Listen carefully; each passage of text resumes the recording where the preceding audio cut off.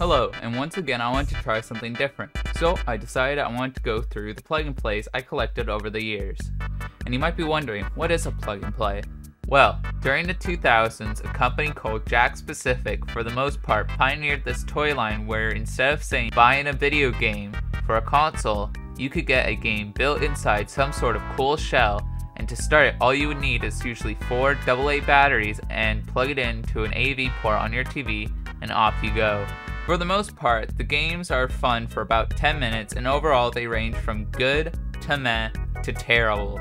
To start off, I thought I would begin with the only one that's not a Jakks Pacific plug and play that I own, and instead, it's a Radica plug and play. And guess what? It sucks. And you'd think, for the most part, how could you screw up Tetris? How could it be bad? Because, like, I love Tetris.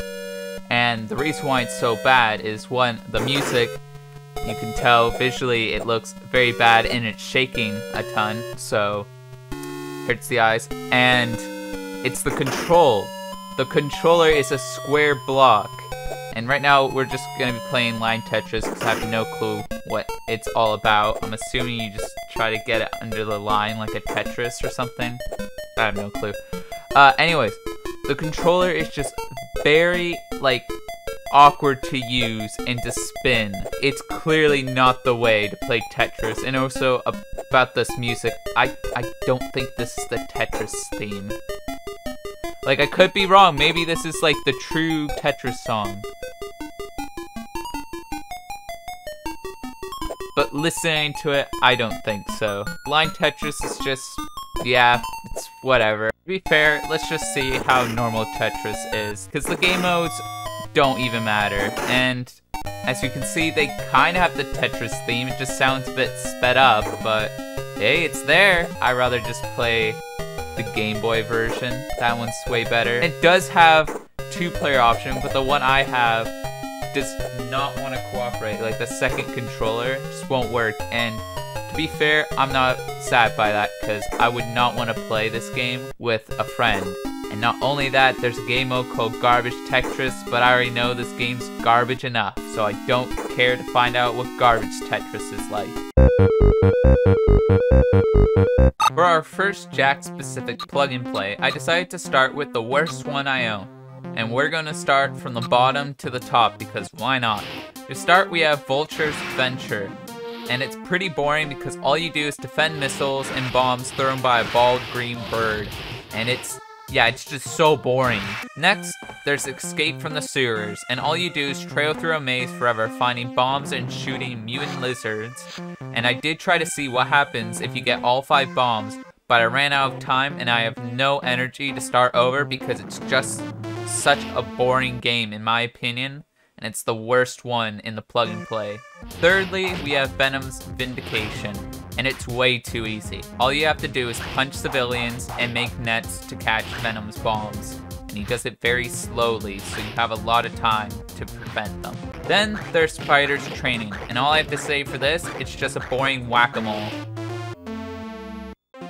Finally, we have Streets of the City, and it's okay, except to finish the stage, all you need to do is collect money, which is kinda dumb. But overall, this plug and play is just boring. It's not fun. Here we have Mortal Kombat, which is pretty fun, but a heavy controller, and a bit uncomfortable since they decided to make the top similar to an arcade machine. It also has a port for a second player, but I have no clue how to set that up. Overall, it's a bit awkward to start out with, since the control is a bit weird from normal ones out there to use, but it's pretty fun. I'm gonna be honest here, I don't know much about Star Wars, so I might just butcher some of the names of characters because I don't know much about the show, but overall for the plug and play, it's pretty fun. To start off, we have Utapau Chase, in my opinion the best one out of all of them, and it's pretty simple, and they're very generous with the amount of metapods they give you. Your goal is to get to the end and fight a boss, but I noticed besides the first level boss, it's the same boss but just with a different pattern. Besides that, the only big complaint I have is that sometimes when you die, you might spawn behind the wall that killed you, which will cause you to die once again. Next up, we have Droid Invasion, and it sucks. You move slowly, and all you do is deflect bullets. Thirdly, we have Coruscant Attack. It's just a straightforward, decent flying around space and shooting things type game, with a huge ship to fight as a boss, and it's not bad, and it's just as fun as Utapau Chase. Fourthly on the list is Grievous Onslaught, and it's a crappy version of a game similar to Enter the Gungeon or Binding of Isaac. Finally, we have Gunship Battle, and I don't fully understand this one.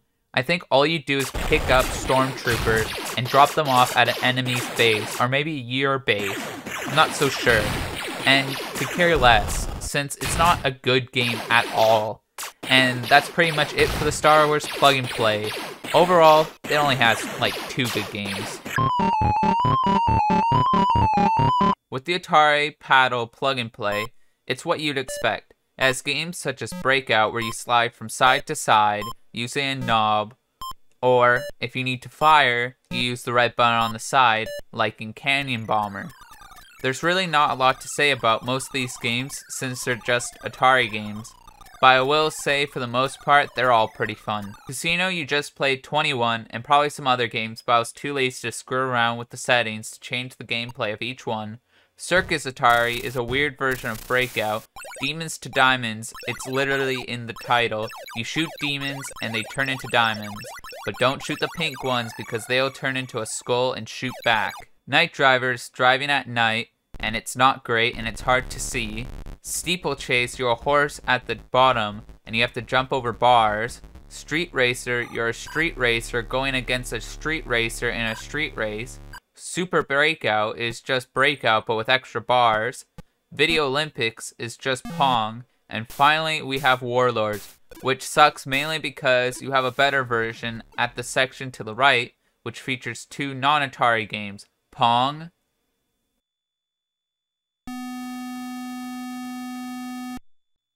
and the arcade version of Warlords. Next we have Pinball, and there's not a lot to say because it's pinball. It's pretty fun. The game overall is what you would expect, except the controller is pretty interesting. I like this controller because you have 2 options on how you want to hit the paddles. You got the 2 top buttons, and then you got the 2 center buttons that are shaped like a paddle, and the bottom button which you slide down to eject the ball in the pinball machine at the start of the game. And of course, there's 3 genres of pinball: Paleolithane Pete, and it's pretty fun. Then Super Strike, which is, in my opinion, the best way to play pinball. And then there's Skate Scene Pinball, which to me is the weaker one out of the 3, and not as cool as the other 2. Overall, it's a very interesting plug and play and super fun. But there's not a lot to say because it's just pinball. It's more fun to play than it is to watch it, I find. For the last plug and play, we have the first one I ever got, Pac-Man, and it's great. We have 4 Pac-Man games, and for the most part, they're pretty similar to one another. Pac-Man is just Pac-Man, enough said, but Pac-Man Plus is a sped up version of Pac-Man with the addition of Coke. Pac-N-Pal is some weird version of Pac-Man, almost being completely different from the original game. There's no pellets to eat, but random objects, and you have a friend too, I guess. Super Pac-Man is just like Pac-N-Pal minus the friend, and replaced by a pill that gives Pac-Man gigantism. For the non-Pac-Man games, there's Galaxian, which is pretty fun, but in my opinion, Galaga is better. There's Boss Ian, which has an actual voice in it, and it's pretty fun. But then there's Dig Dug, and let me just say, I love Dig Dug, especially for its tune, which I really enjoy. Finally, there's new, probably not anymore, Rally X, where all you do is collect flags and hope that a maniac driver doesn't come out of nowhere and kill you. And with that, that's all my plug and plays I have so far, and overall they're pretty fun for about 10 minutes, then become boring. But it's fun to play them once in a while as a time killer. And I would end the video here, but I just recently got a new one, and it's unlike any of the other ones I own, since this one is a more recent one and uses HDMI, and it's called AT Games Legends Flashback Blast Space Invaders. Now I'll go through it quickly. It's a pretty fun system with lots of cool games such as Burger Time and one of my favorite Atari games, Jungle Hunt. But after I bought it, I realized something. It's just random Atari games with a 6-button controller, which is stupid since Atari games only use one, and there's also a rewind feature, and I have no clue why you would want to use it unless you want to get a higher score, but really doesn't matter. It's okay if you want to play Atari games in HD, which really doesn't change much on how it looks. And other than that, all I gotta say is thanks for watching, and I'll see you in the next one.